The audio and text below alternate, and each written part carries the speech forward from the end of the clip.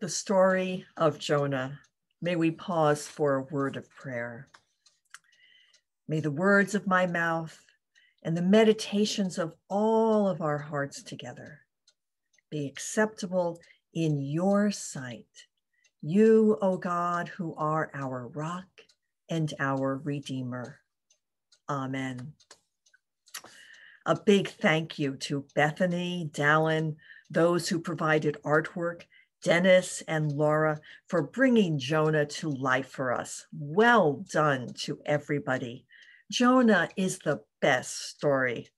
Most of us don't remember very much about our church school experience, but we all remember the great stories.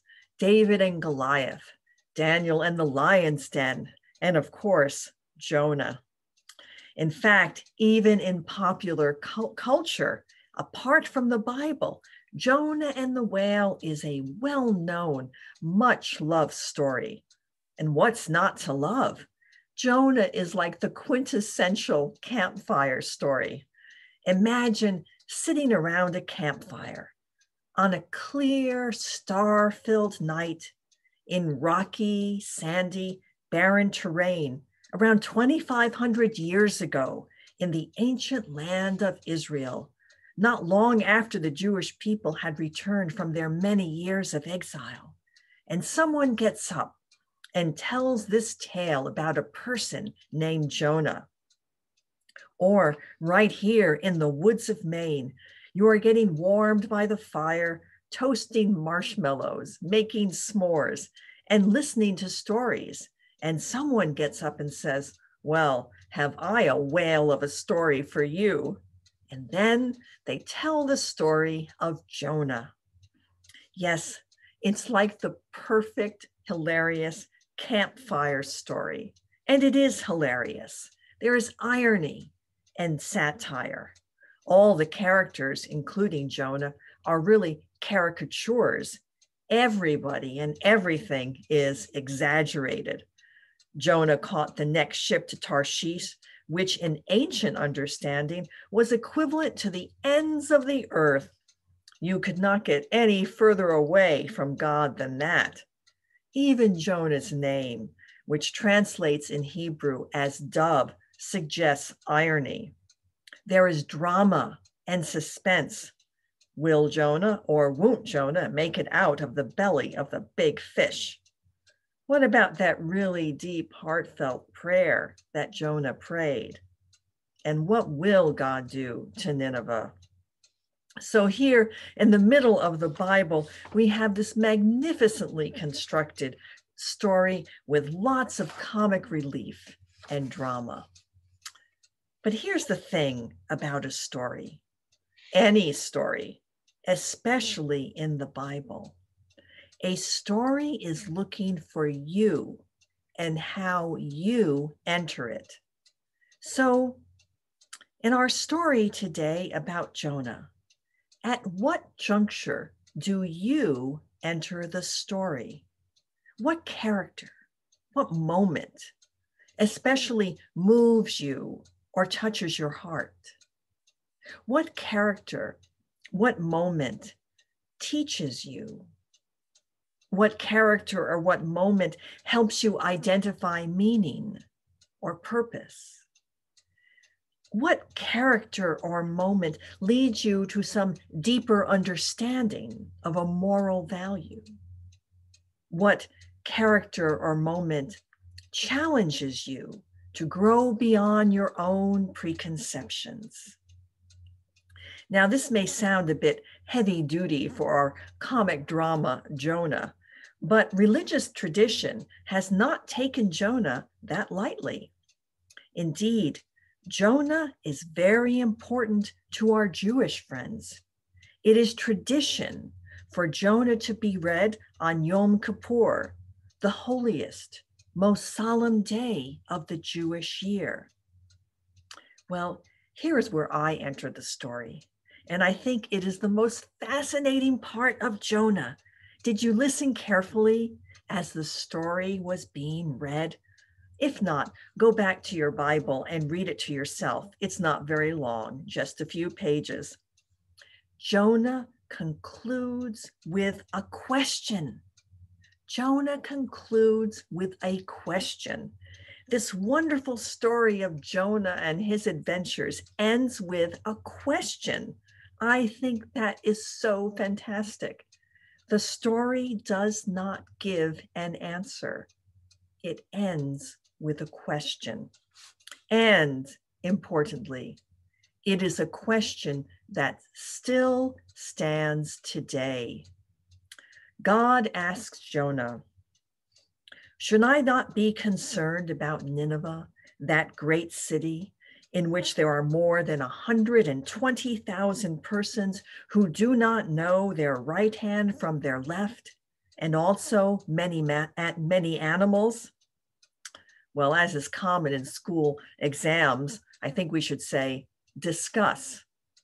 I love it that the very last word or phrase in Jonah is many animals, a clear call that if God loves and takes care of all creation, we need to do the same thing. But still, this question that God asks Jonah, it still stands today. But why? Nineveh was the enemy. You were supposed to dislike, even hate and fear the Ninevites. But God poses the question, should I not be concerned about them? Yes, this question still stands today. We are living in an extreme time of us, them, us versus them. Or put another way, we are living in an extreme time of you agree with me versus you don't agree with me, and I don't like it. In many ways, I think this time of pandemic has made the divide much more pronounced. Our nerves are becoming more frayed. We are living in a time of I'm in the right and you are in the wrong.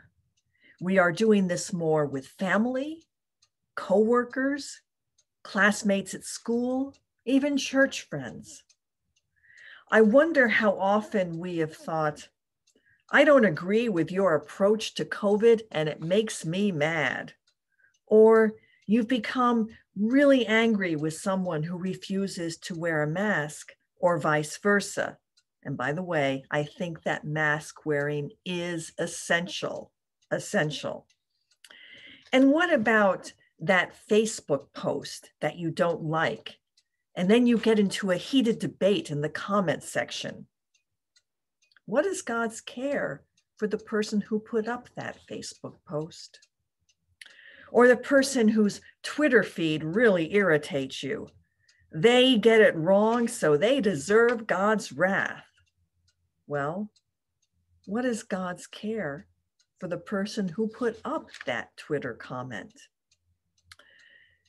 I think a lot of us feel this way when we look at our national scene, the crisis of our national divide. It is us versus them. We have enemies, and it's about time that God does something about it. But then God asks Jonah, as the very last words of this story, should I not be concerned about Nineveh and that great city in which there are more than 120,000 persons who do not know their right hand from their left, and also many animals? How would you answer that question, and why? Here's the thing about this wonderful, charming, comic, dramatic story of Jonah. There is probably not a lot in the story that is going to change your daily life right now. It certainly isn't going to give you any wisdom to help you make sense of the COVID pandemic or help you navigate all the angst and grief of this very difficult time.